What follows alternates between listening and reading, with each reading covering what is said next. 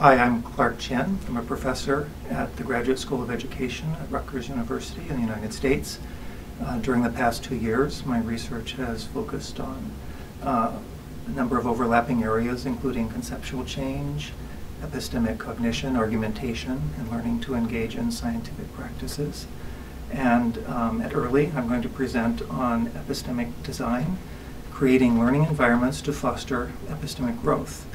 And this presentation is really built on work with, from ongoing collaborations with a number of folks, including Ravi Duncan, Rick Duschel, Ola Samarapungavan, Ron Reinhardt, Luke Buckland, and Will Pluta. I'm really delighted to have the opportunity to discuss epistemic cognition at EARLI in Cyprus this year.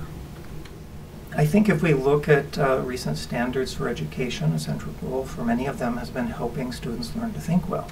For example, the 21st Century Skills Movement has this as a goal, and we see the same thing if we look at different countries' standards in areas such as science, math, social studies, and language arts.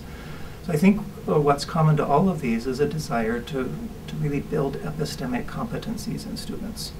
And by this, I mean competencies in producing and evaluating all kinds of epistemic products. And epistemic products can include knowledge, but also other achievements like models, empirical studies, evidence, argumentation, and so on.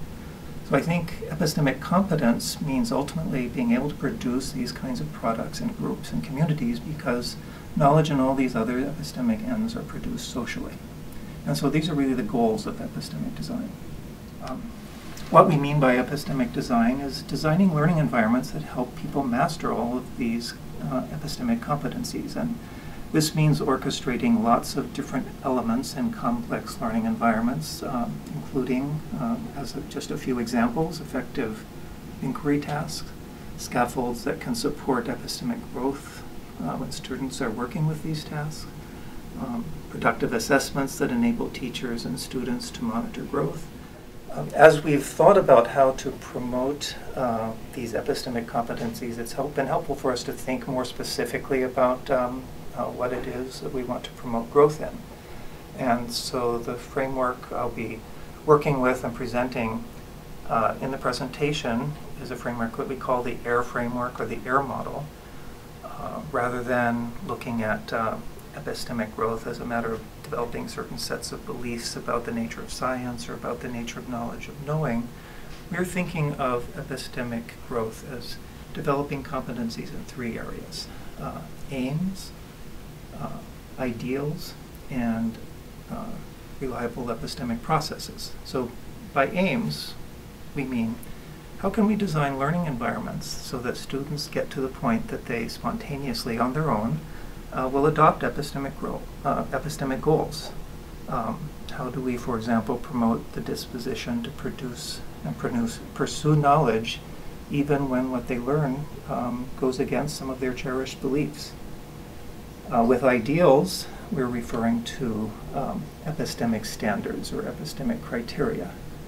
What ideals or standards do we want to encourage students to learn in order to evaluate epistemic products that they create and that others create?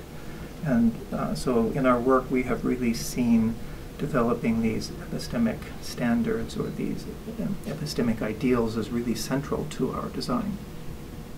And the third component of epistemic cognition is the development of reliable epistemic processes. And here we mean all the causal processes that humans use to develop knowledge.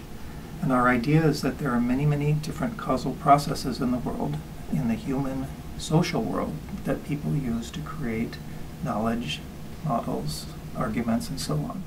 These causal processes are quite specific and can differ from one domain to the other. So journalists use one set of causal processes for producing knowledge, and ecologists use a largely different set of causal processes. And we think that developing epistemic competence means mastering as many of these different processes as possible. So the way we are thinking about this is that just as learning science or learning psychology involves learning lots of causal processes, learning to become an epistemic actor means learning wide range of causal processes that can be used in different social situations to produce knowledge, good arguments, good models, and so on. So we think that developing epistemic cognition is largely a matter of developing causal knowledge in epistemic domains. In my presentation, I'm going to connect all of this back to epistemic design as I discuss a variety of ways to design learning environments so as to try to achieve these three different kinds of goals.